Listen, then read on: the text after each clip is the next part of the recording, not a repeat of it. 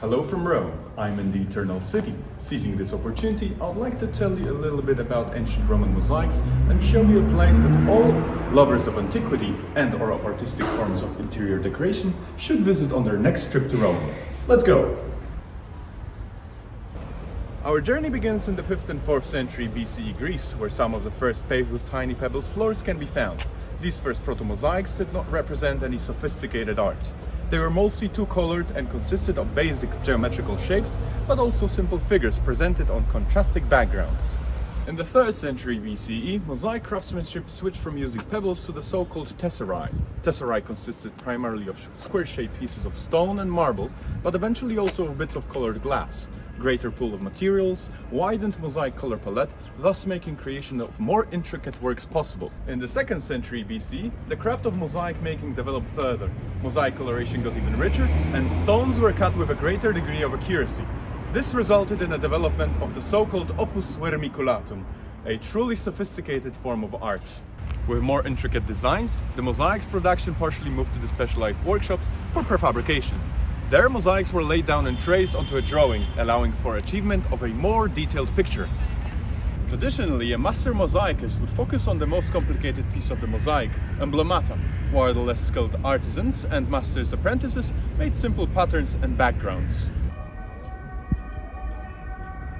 Rome first just copied what the Greeks were doing, but with greater resources and manpower available thanks to the empire's grandeur, mosaic craftsmanship under Roman rule reached its highest potential of the ancient era. However, it was still the Greeks who dominated as the most experienced in this form of artistic floor-and-wall decorations. Many mosaics found in the Roman archaeological sites bear names of Greek artisans. Knowing this, it is not surprising that many Roman mosaics were copies of Greek originals. The most famous of these is an Alexander the Great mosaic from Pompey's House of Faun, depicting one of his battles against Darius III. The mosaic is now exhibited on a wall in the National Archaeological Museum in Naples. However, originally it was decorating a floor. In consequence, all of museum's visitors get to admire the work from a different perspective than initially intended. While in the topic of Alexander's mosaic, I would like to tell you about one more cool detail. In the lower part of the mosaic, almost exactly beneath the rise, there is a fallen soldier whose reflection can be seen in an incredibly well-polished shield. Amazing level of detail. It only shows how well prepared for the battle were Persians. After all, they fought for survival of their empire. Ooh, Colosseum! With this, let's get back to Rome. In the empire, black and white mosaics, which often presented flora, fauna and mythological motifs, enjoyed a long-lasting popularity.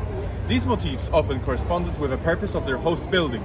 For example, Roman baths were dominated by aquatic motifs, fish, octopuses, ships, etc. In a house, this type of a mosaic could also communicate a message to a guest, like in the case of my beloved Cavacanem mosaic. Roman mosaic style also allowed for mass production of easily repeatable and specialized patterns. What is even more interesting, from observation of Britain's Roman villas, it can be deduced that some form of pattern books were available, as similar looking mosaics were found within limited areas of Great Britain. This makes scholars believe that these reputable and similar mosaics all came from the same prefabrication workshops, operating in a region. One can only imagine that it looked like this throughout the whole empire. Lastly, let's talk about complexity of mosaic laying. Except from dealing with a great amount of tiny pieces, artisans often had to adjust to the geometrical imperfections of some of the rooms. Most often they were dealt with by bordering the main rectangular and decorative part of the mosaic and filling in the remaining outside with a single color pieces. However, the more experienced artisans could adjust to the room's imperfections, creating true masterpieces. This complexity was achieved using simple solutions. When an underlayer of a Roman mosaic was studied, there were nail holes, string lines and even painted indications found that guided workmen on how to apply the next strip or patch of tesserae. This brings us here, Via Urbana 98 in Rome, where Studio Cassio is located, a modern mosaic workshop where you can take part in a mosaic making course. Let's hop in together for a quick one, focusing on a Roman style of mosaic making.